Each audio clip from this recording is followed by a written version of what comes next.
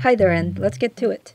The way the curves work is very similar to the color wheels, except whereas the color wheels target the image based on its luminance range, the curves break up your controls over the 3 individual RGB channels and give you a master control for the luminance. The way you're meant to read this graph is from the bottom left to the top right, with the bottom left representing the darkest parts of the image. So I'm going to select a shot that's a bit more representative of what we're covering. So then this part of the curve would be referring to the mic, the appliances in the back, the bottom of his hair there, and her shirt. You would then travel up the line, and here you would have the brightest parts of the image. If I was to zoom in a little bit, it would be the specular areas. So these bits on the cup that are reflecting the ceiling lights, just that of the window.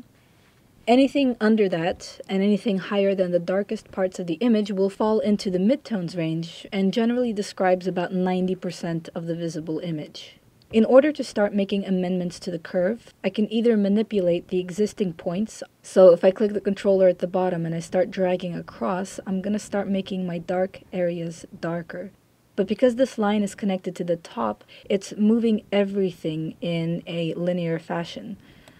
So if I wanted to prevent that from happening, I could lock it off by dropping a point here and then start dragging the shadow down.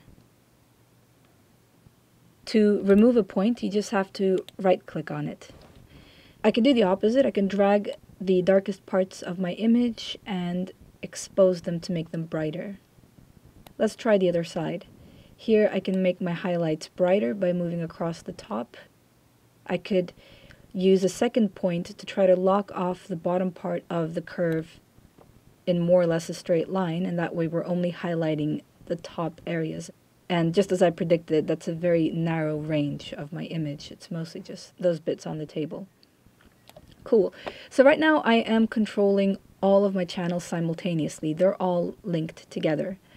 I can unlink this and I can start targeting these individually. So let's say I think that the cupboards and the shadows on the wall in the background are a little bit too cyan. The opposite of cyan in the additive color space is red. So I know that I only have to add red into this luminance range to undo some of that blueness. So I can grab that and start pushing it up. And you can see that's really affecting the level of cyan and blue inside this image. But it has ended up affecting absolutely everything and making it all red. And that is because of how this curve reacts to the point that I've made. This is referred to as a Bezier curve. It calculates a logarithmic curve that gently eases into the point and then comes out of it. The big benefit of Bezier curves is that they tend to look a lot more organic and natural. The downside, of course, is that if I'm trying to target the wall, I'm starting to affect everything else, including the shadows and the highlights. So this is where additional points come into play. I can work on the wall, and then I could decide to undo some of that in the highlights by dragging the curve into the opposite direction and doing the same for the shadows to make sure that they don't end up red. And now I just have to move this point around until I find that sweet spot where the wall is, because right now I'm still too high and I'm impacting things that I don't want to impact. If I was to hide this for a second, you could see that I've now applied a slightly more gentle change to the color tones in the image.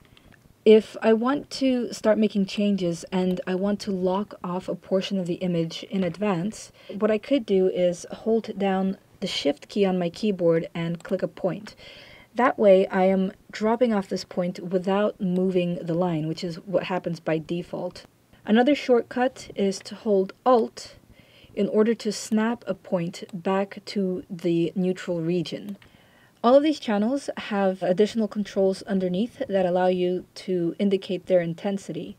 What can often happen is you'll make changes to your curves and you'll really like what you've done, but you want to lessen its effect. So what I can do is go down here into the controls for the blue channel and lessen the intensity. And that takes me back to this neutral looking grade. Thank you very much for watching, and until next time.